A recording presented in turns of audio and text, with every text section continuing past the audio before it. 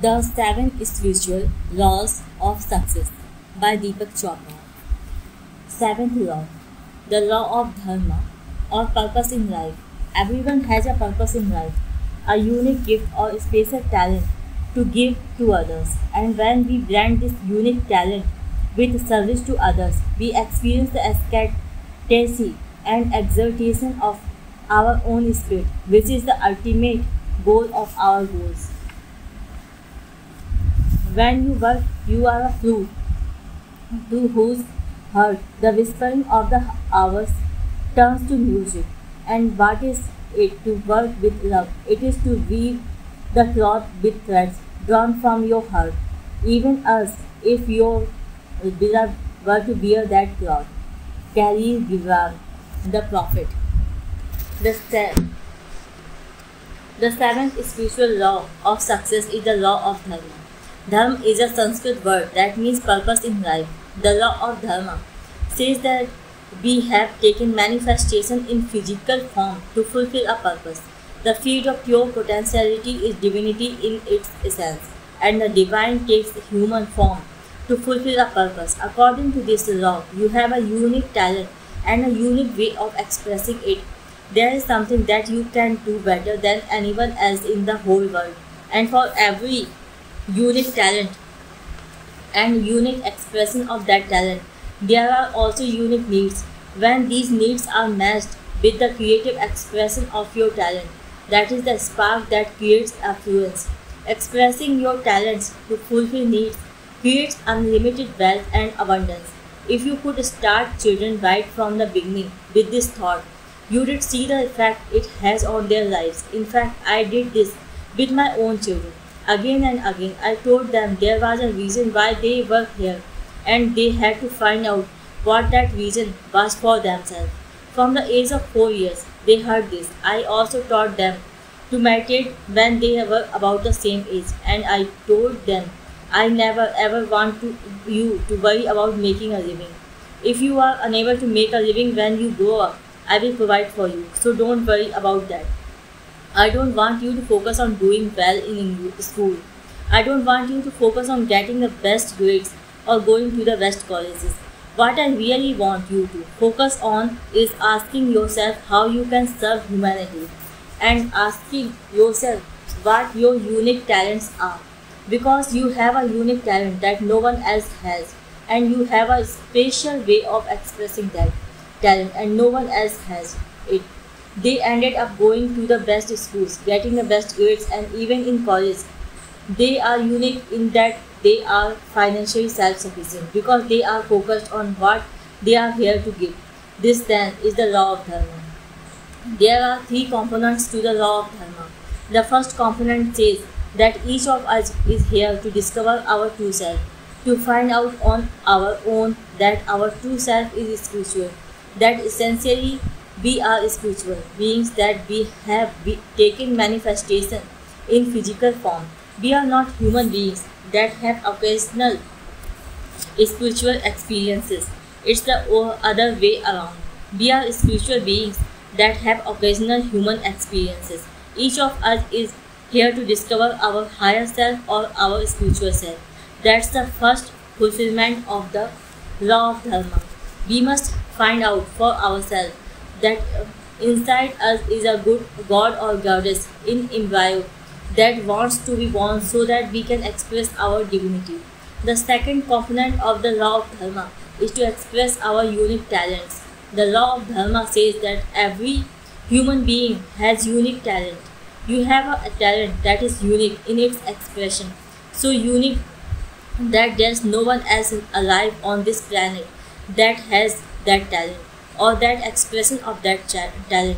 This means that there's one thing you can do and one way of doing it that is better than anyone else on this entire planet. When you are doing that one thing, you lost track of time. When you are expressing that one unique talent that you possess, or more than one unique talent in many cases, the expression of that talent takes you into timeless awareness. The third component of the law of dharma is service to humanity, to serve your fellow human beings and to ask yourself the question, how can I help? How can I help all those that I can came into contact with? When you combine the ability to express your unique talent with service to humanity, then you make full use of the law of dharma, and coupled with the experience of your own spirituality, the field of pure potentiality, there is no way you will not have access to unlimited abundance, because that is the real way abundance is achieved. That is not a temporary abundance, it's permanent.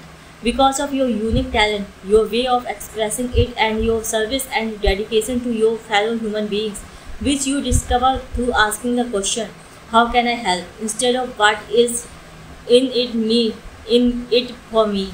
The question what's in it for me is the internal dialogue of the ego. Asking how can I help is the internal dialogue of the spirit. The spirit is that domain of your awareness where you experience your universality. In just shifting your internal dialogue from what's in it for me to how can I help, you automatically go beyond the ego into the domain of your spirit.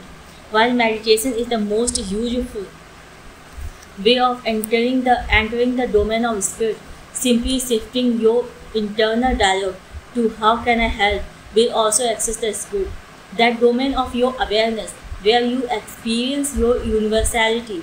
If you want to make maximum use of law of dharma, then you have to make several commitments. The first commitment is I am going to seek my higher self, which is beyond my ego, through spiritual practice. The second commitment is I am going to discover my unique talents, and finding my unique talents, I am going to enjoy myself, because the process of enjoyment occurs when I go into timeless awareness. That's when I am in a state of bliss. The third commitment is I am going to ask myself how I am best suited to serve humanity. I am going to answer that question and then put it into practice. I am going to use my unique talent to serve the needs of my fellow human beings. I will match those needs to my desire to help and serve others. Sit down and make a list of the answers to these two questions. Ask yourself, if money was no concern and you had all the time and money in the world, what would you do? If you would still do what you currently do, then you are in dharma, because you have passion for what you do. You are expressing your unique talents. Then ask yourself, how am I best suited to serve humanity? Answer that question and put it into practice. Discover your divinity, find your unique talent, serve humanity with it, and you can generate all the wealth that you want. When your creative expressions match the needs of your fellow humans, then wealth will spontaneously flow from the unmanifest into the manifest.